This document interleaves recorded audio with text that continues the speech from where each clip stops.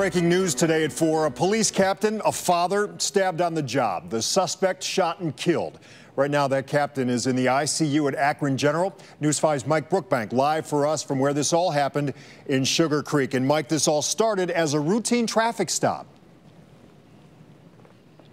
Yeah, Rob, around 10 this morning, that officer, Brian Dalton, responded to a call about property damage after a semi passed through a no-truck zone here in town. The police chief tells me then Dalton then tracked that suspect down here at TMK Farm Service, not too far away, as he was making his delivery. Now, police tell us he got into an argument with the driver of the commercial vehicle, believed to have caused the damage. At some point during the exchange of words, investigators say the officer was stabbed with an object. That suspect shot and killed. A man who lives nearby told me he heard a handful of shots. Shortly after, a neighboring church told to go on lockdown as word quickly spread through this small town.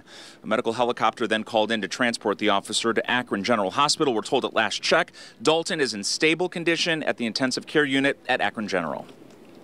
We get the notification that that the officer was assaulted, and that gunfire was exchanged, and he responded accordingly. And the scene was already secured by the time I got here.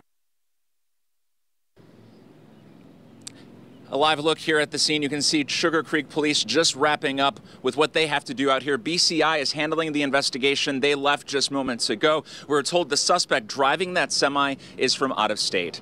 Reporting live in Sugarcreek this afternoon, Mike Brookbank, News 5.